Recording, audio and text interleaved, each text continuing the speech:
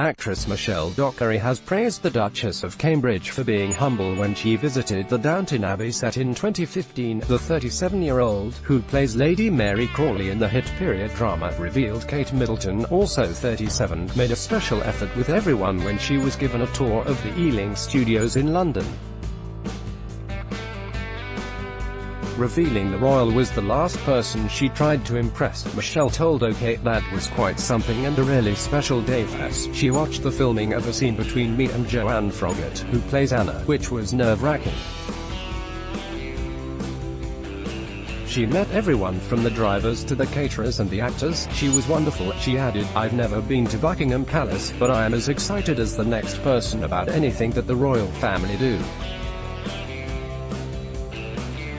I was hooked by the royal wedding, of course." The Duchess visited the set barely a week after the Countess of Wessex was given a tour with the Mexican First Lady in tow.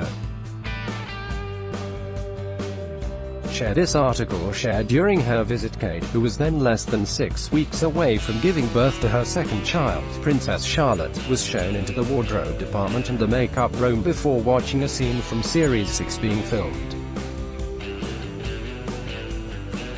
The mother of three has long been a fan of the ITV drama and famously revealed that she watches the show with husband, Prince William, during a conversation with actress Jessica Findlay Brown in 2011.